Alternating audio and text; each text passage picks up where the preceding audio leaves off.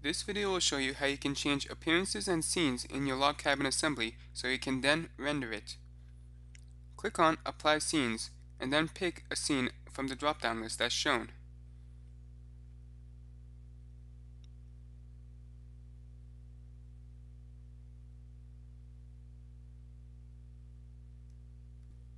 From the design library, you can bring in a ground.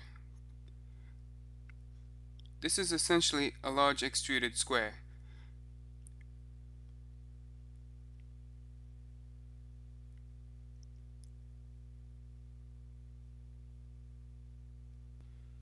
This is free to move, so we can move it into place by using mates.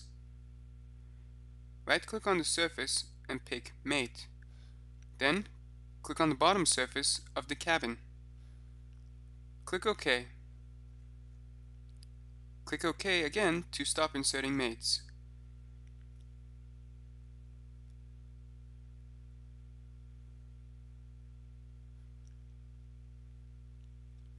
Rotate the model around until you get your desired view.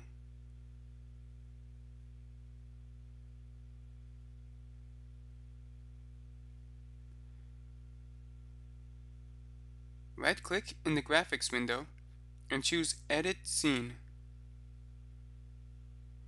Pick a color. This will be the new background color. If you do not like any of the colors available, you can click on Define Custom Colors. Once you have chosen a color, click OK, and then click OK again to exit out of editing the scene. Go to the View settings as shown here. You can add a perspective to this model.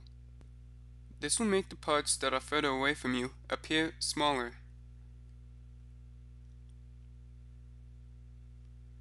Choose Ambient Occlusion.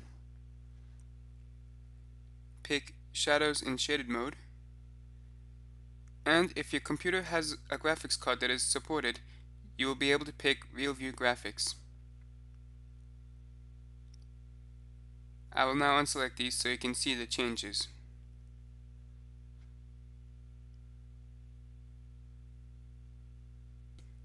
Choose the view settings you want to have in your render. If you do not choose these before you start rendering, they will not appear in the final render.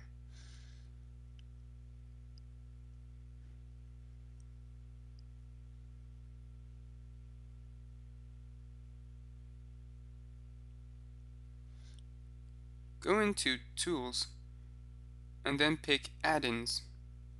From this list, check the box that says Photo View 360 and click OK. This will load the rendering add-in. Click on the Render Tools tab, then click on Options. Check Dynamic Help. This will help you choose what values you want in the fields below. For example, if you hover your mouse over Bloom set point, it will explain what this is and how the number affects this.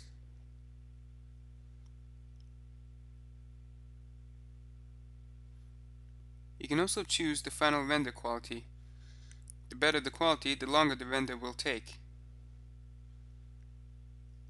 Click on OK when you have finished choosing your rendering options. Then click on the Preview window. A new window will pop up, and it will start showing you a preview of what the render should look like. If you are not satisfied with these results, close the window, then adjust the assembly. This one was not centered, so I am moving the cabin more towards the middle.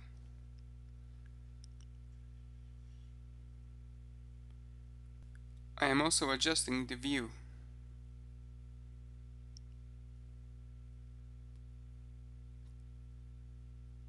Click on the preview window again to see how your modifications have impacted your render.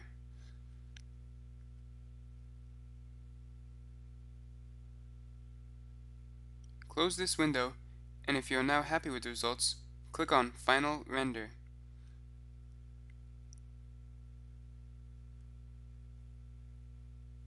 This will then begin rendering your assembly.